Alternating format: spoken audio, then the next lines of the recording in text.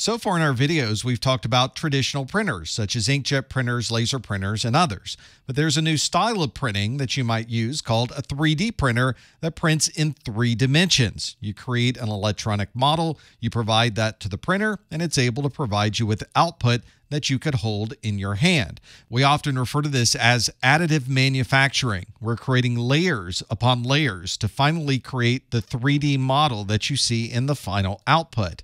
Instead of starting with a piece of metal and grinding down that metal to create the final output, we're using additive manufacturing to start with nothing and add layers until we have the final product.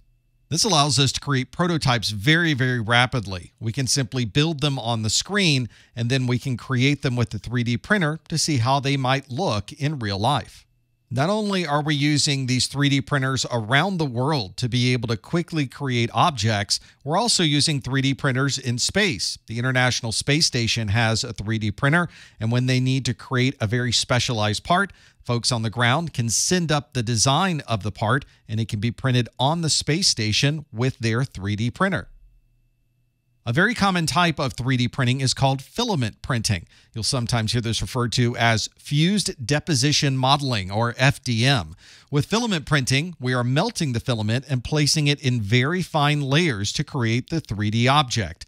The print head will use the filament to print one layer on the object, move up a bit, print the next layer, and so on.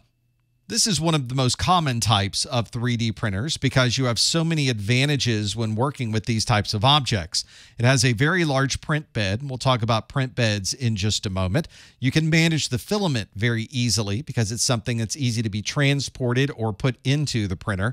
This doesn't make much of a mess because we're dealing with these long strands of hard filament. This is also something that's very easy to dispose of because you don't have much mess left over once you've created that 3D object. Here's a larger view of this filament printer. You can see that the filament is here on the back side. We're currently printing with this blue color. The filament then goes all the way to the top of the printer where it connects with the print head, and as it's melted, it's able to create the 3D object. Here's a closer view of this green filament going into a print head, and now it's creating layer by layer the object on this very large print bed. Another type of 3D printing is a stereolithography printer. This is often referred to simply as a resin printer or an SLA printer. This type of printing can also create these very fine 3D objects, although the SLA printing tends to be smoother and more finely detailed than the filament printers. This type of printing tends to work in reverse to what you just saw with the filament printers. There's liquid resin that sits on the bottom of this printer, and the object that you're printing is attached to a build platform that moves up and down. This build platform moves down into the liquid resin where a light, usually an ultraviolet light or a laser, is used to harden this resin to create another layer at the bottom of this object. This build platform then moves up a bit to get rid of any excess resin and then moves back down into the resin where the process begins again with the light source hardening the next layer on this object. The biggest challenge with resin printing tends to revolve around how you manage this liquid resin. You have to use protective gear so that you don't injure yourself when working with the resin. And if there's any resin left over or any resin that you need to dispose of, then you have to take that to a hazardous materials facility in your area. With both filament printing and with resin printing, there is a large surface that we use as we're building this 3D object. We refer to this surface as a print bed. This is a flat surface, and it usually is either adhesive on the bottom with your filament printing or adhesive on the top so that you're able to connect it to the build platform with resin printing.